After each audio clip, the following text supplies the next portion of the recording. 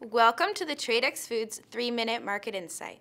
This is Tasha Cadence, and here is the seafood news for the week of December 2nd, 2019. In this week's episode, we uncover the unexplored and interesting Chinese sturgeon and caviar industry.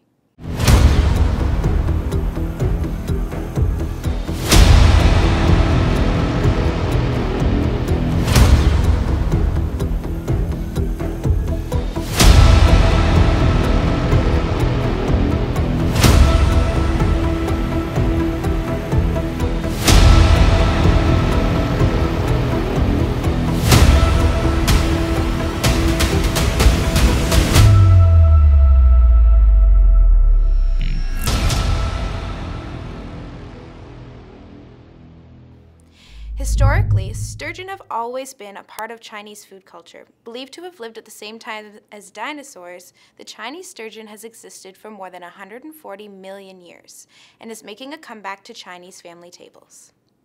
Sturgeon is under top national protection and until recently has only been fished for scientific purposes, as they were on the brink of extinction in the late 20th century.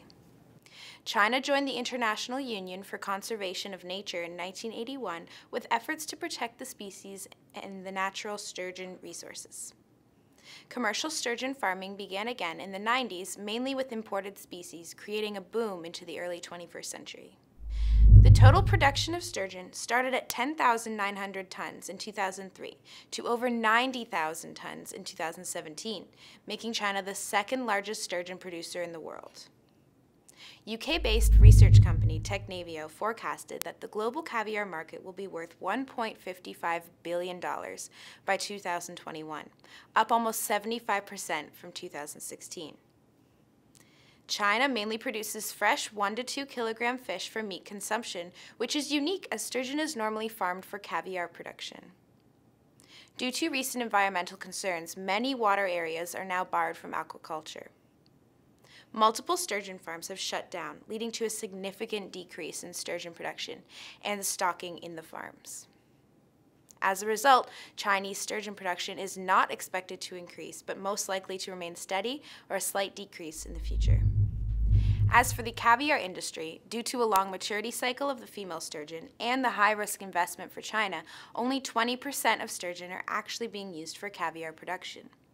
The production of Chinese cultured caviar grew from 0.7 tons in 2006 to 135 tons in 2018, as female sturgeons cultured by companies in Hunan, Zhejiang, Yunnan, Sichuan, and other regions are now mature.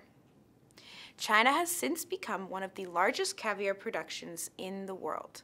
Although due to a decreased sturgeon farming production, caviar will decrease accordingly. Chinese caviar production is expected to change from quantity growth to quality improvement. Looking into the future of caviar, with the increasing taste of exotic foods in the middle class, caviar is increasing in popularity in China.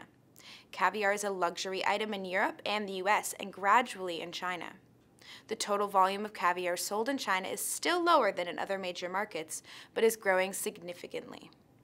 With the lessened supply caused by environmental regulations, along with the growing domestic demand, caviar prices in China are expected to increase in the near future. Thank you for joining me for the Tradex Foods 3-Minute Market Insight. This is Tasha Cadence. Buy smart and eat more seafood.